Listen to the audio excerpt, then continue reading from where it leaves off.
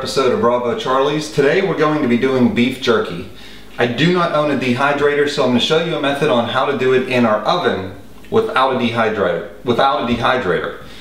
I read this in Men's Health magazine. This recipe I'm going to do and this technique I read in that magazine. I'm going to try and find a link for the article, and I'll put the link for the article in the description below, but I'll also put all of these ingredients in the description below as well, so you could just expand that and see the ingredients if you need to refer to those at a later time. But this is a very simple method. It's going to require a 24-hour marinade and then about a 4-hour to 5-hour trip into a 200-degree oven. And there is a technique involved that we'll discuss later into getting the meat to dehydrate in your oven. So the first half of this video will go over the marinade. Second half will go over how to make the oven and turn the oven into your dehydrator. We're coming up on hunting season, so you could use deer, you could use any other type of wild game that you want, but I have beef, and what I did is I have 2 pounds of it's a top sirloin steak, or sometimes you'll see it listed as London broil. So a 2-pound top sirloin London broil steak is what I have. And what you want to do is get a butcher to take that steak for you, cut all the excess fat off of it, all the silver skin, all the excess fat that might be on that London broil, on that 2-pound top sirloin steak, cut it all off, and then I had him cut it lengthwise in strips that are about 1/4 of an inch thick. Now, by all means, you could do this at home, but if a butcher will do it for you, they have the equipment to do it and make it real simple for you. So I have it all cut into 1/4 inch strips that is going to dehydrate and be beef jerky. Now, something I noticed when I was buying this, beef jerky for about 6 to 7 ounces costs $7. Most of them, unless you're buying a cheap brand. This meat was $6.49 a pound. So even with the extra ingredients that I have here, I mean salt, lemon, Worcestershire sauce, these ingredients don't add a lot of cost to it. So doing this yourself is going to save you at least half off the cost of buying it in a bag. And once you make this, if you put it in an airtight container, it'll stay up to 3 months in your refrigerator. So what we're going to do is just do the marinade, and you can either do the marinade in a large plastic bag, or in this case I have a nice flat Tupperware container. I'm just going to put the meat in here, pour everything on top, and I'll go over the size of the ingredients as I pour them in. But this way, once the lid's on, I can shake it up a few times throughout the day. I'm going to let this sit for 24 hours and then do the second half of the video tomorrow. So let's go ahead and just get the meat in here first. Okay, I got the coffee. This is coffee brown sugar beef jerky. So what we're going to do is we have the meat in the container. I brewed 1.5 cups of coffee. Now you're supposed to use dark coffee. I don't have any. I just have regular caffeinated coffee. I didn't have any dark coffee. I've never made this before, so this is an experiment for me and for you to see how this turns out. So I just used regular coffee, but if you have a dark blended coffee, a real heavy black coffee, that's what I would put in. But I have 1.5 cups of just regular coffee. We are going to put in a packed 1/4 cup of brown sugar, 1/2 cup of a 1/2 cup of lemon juice, fresh lemon juice squeezed. This was about 1.5 lemons. 1/4 cup of Worcestershire sauce, and 2 cloves of garlic. Now, if you can see, the garlic, I already ran it through the garlic press. You can either smash it and put it in here because you're not going to eat it, it's just for the marinade. But if you run it through a garlic press, it really releases all of the oils and the flavor in the garlic. So 2 cloves of garlic. Now, we are going to use also, in any marinade you always have to have salt. The salt helps break down. Oh, and one other thing I gotta mention, don't pour hot coffee in here. As you noticed, I got the coffee out of the refrigerator. It's been sitting in there for an hour. If you pour hot coffee in here, you're going to start cooking the meat. You don't want to cook the meat now. So cool the coffee to room temperature at least. That's when you pour it in. But you always need salt in with the marinade to help break down the meat fibers and get everything going in this mixture. So I'm going to put 1 tablespoon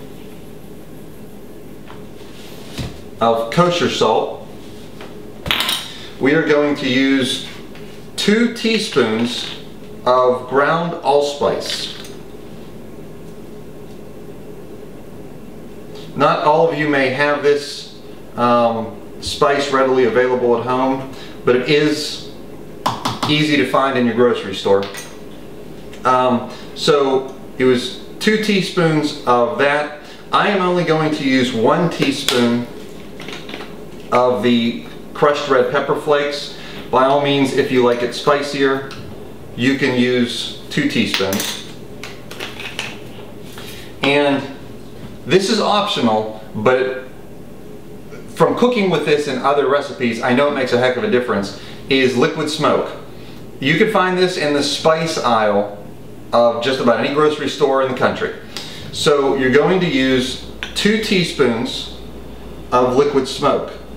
And it's amazing, it smells just like a barbecue grill with a rack of ribs on there. And it really does add a unique flavor to something like this. So I'm going to put 2 teaspoons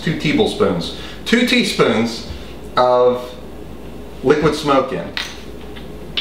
And like I said, I will go over these ingredients. I'll list them all in the description below for you to reference later on. So get all the meat covered. There's not a whole lot of need to stir this real good because it will all dissolve on its own over the next 24 hours. But once you put the lid on it, and this is a very tight this is Rubbermaid, very tight Rubbermaid container, give it a couple shakes. And I don't know if you could hear the barking in the background, but that's my new puppy, a 2-month-old blonde lab. My daughter has her up in the bedroom and they're playing. Do you hear that? If you, I'll have links below for my Pinterest page, and I started a Pinterest page with pictures of Ella, and a couple times a week I put a new picture of Ella up there. So I'm going to give that a shake. I'm going to put this in the refrigerator, and I'll be back in 24 hours to finish this video, and we'll put it in the oven, and I'll show you the technique to get this all dehydrated, and we're going to try this for the first time together and see how it turns out. Well, here we are 24 hours later, and the beef jerky has been marinating, and what we're going to do here is just take a cooling rack like this, put it on a cookie tray with edges. So as these dry out, a lot of the fluid is going to leak down and be captured in this. So we're going to line this. There's no need to put any non-stick spray or anything like that on here. We're just going to line this line the cooling rack with the beef strips. Now I have the oven behind me preheating to 200 degrees. In fact, it's already there. So it's preheated and ready to go. I'm going to let these in 3 to 5 hours. I'm not sure how long it's going to take. Like I said, this is the first time I've done it. So 3 to 5 hours. I'm going to check it at 3 hours. I'm going to check it at 4 hours. And I will come back when it's done and show you the finished product, how they turned out, and exactly how much time it took. But I'm just going to keep lining this.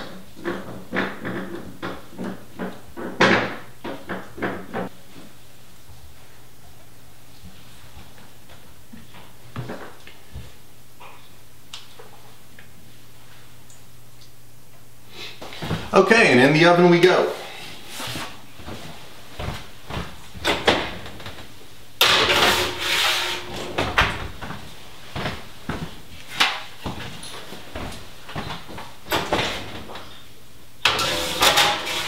Now, one other tip. We need to leave the oven door cracked so the moisture can escape and the beef can dry out. So if you have a simple wooden spoon, just take the handle and prop open the door ever so slightly so moisture can seep out, and the oven will still run at 200 degrees. The burner is going to stay on pretty much the entire time because heat will be coming out. The moisture will be coming out. At the same time, the beef strips should dry out and turn into a good beef jerky. Well, 2 car washes and vacuuming out 2 vehicles and cleaning the garage a little bit, I'm back. This took 4 hours. So this is a good weekend project, Saturday or Sunday afternoon project while you have other things to do. I checked it at 3 hours and the consistency of the jerky was still too soft. Now you can see it breaks easily, just like that, just like jerky should. And even the thicker piece still comes right apart. So I did try one, and it does taste really good. Very tasty. Actually tastes a lot like the Jack Links that you might get. I typically always bought the Jack Links original. This tastes very similar to that at half the cost. Remember, this only cost me, the steak that I used for this only cost $6.50 a pound, and one, what is it, 6 or 8 ounce bag of Jack Links costs $6 or $7 in the grocery store. So this is less than half the cost. You know what the ingredients are. You control everything. This is a great project to do. It's very tasty. You'll enjoy it. I still have the other rack in the oven. It's done, the oven's open. So all you're gonna do at this point is you wanna take a paper towel and you need to, just like you would with bacon, blot off any of the remaining grease. You need to get all that off of the jerky. Then put this in a Ziploc baggie or some type of airtight container, and it will stay good in your refrigerator for up to 3 months. So give this a try. Let me know what you think of it. No dehydrator needed. Everything was done in my oven at 200 degrees. It took 4 hours. I was saying I checked it at 3 hours. Checked it again at 3.5 hours. And at 3.5 hours, I put it in for an additional 25 minutes. So let's just round up and say it was in for 4 hours. Turned out perfect. If you try this, give me a thumbs up, leave a comment, and hit the subscribe button to see more videos. They'll be coming out once a week, every Sunday. And thanks again for joining us at Bravo Charlie's.